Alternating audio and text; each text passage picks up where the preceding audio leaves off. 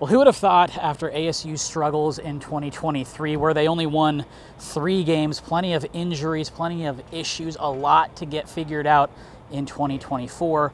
Well, the Sun Devils have done that so far, and they're 3-0 in non-conference play. They've beaten Wyoming, Mississippi State, an SEC program, and one of the best group of 5 schools in the nation on the road in Texas State. It was Sam Leavitt's first road start on a short week. It had all the makings for a potential trap game, but ASU came away with the victory, 31-28. Yeah, it was super fun, being in this atmosphere in an away game. Just having 30,000 fans, it's super rowdy, and being able to, command the offense and play with my guys who I've grinded with since day one. So, it was a lot of fun. I just felt like defensively we just did a great job of just bending but not breaking, because first half it didn't go our way, we could have just sat there, soaked up and, did bad. But second half I really feel like we did a great job of just creating energy and just really just locking in and doing what we do.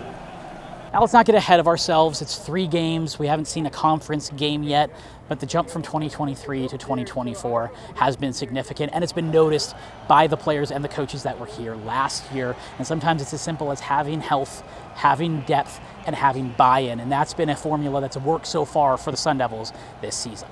I want to go undefeated this season. We definitely got the team to do that, so it's just all about us. Once again, just focusing on what we got to do. It's to be honest, I don't see no team just more talented than us. So I just feel like every game is just really just on us, our preparation, and just how we execute the game plan. The relationships on this team are stronger significantly. The want to on this team is stronger. I think the work that was put in, I think these guys put in a lot of work. So I say there's a difference between confidence and cockiness, right? If you're cocky, it means you just think you're going to win. If you're confident, you put the work in. You're prepared that whatever happens, you're going to be confident.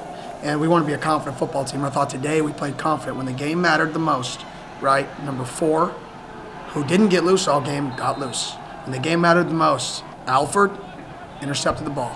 When the game mattered the most, the best players on our football team made plays, and that's a sign of good football. After game 1 against Wyoming, Kenny Dillingham said that he didn't like the way his team played the middle 8, the last 4 minutes of the first half and the first 4 minutes of the second half. That can be a real tone setter and help really push a team to victory. Against Mississippi State, they were able to do that, and they were able to dominate that, and that didn't quite shut the door against Mississippi State, but it put them in a position where they were able to hang on for that win.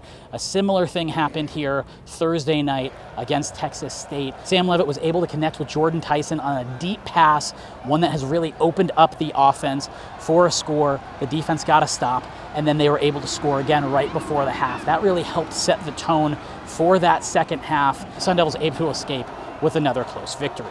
Definitely a talking point and emphasis, but it doesn't mean you're always going to execute. Sometimes things just fall into place, and we're at the right place at the right time at those drives, and called the right calls. So I wouldn't necessarily say that it's everything that we train on, but sometimes you just get lucky with stuff like that. But definitely something we emphasize.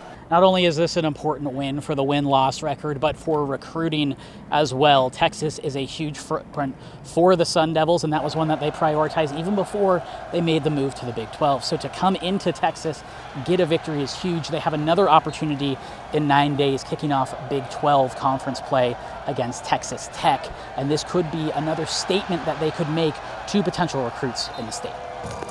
We recruit Texas, we recruit California. Texas is definitely a footprint for us because we play games here. If you noticed, our 4 captains, our leadership council, who they voted for the 4 Texas leaders on our leadership council to be a captain, right? And I think that's the part that's pretty cool, is when you get to go back home to play in your home state.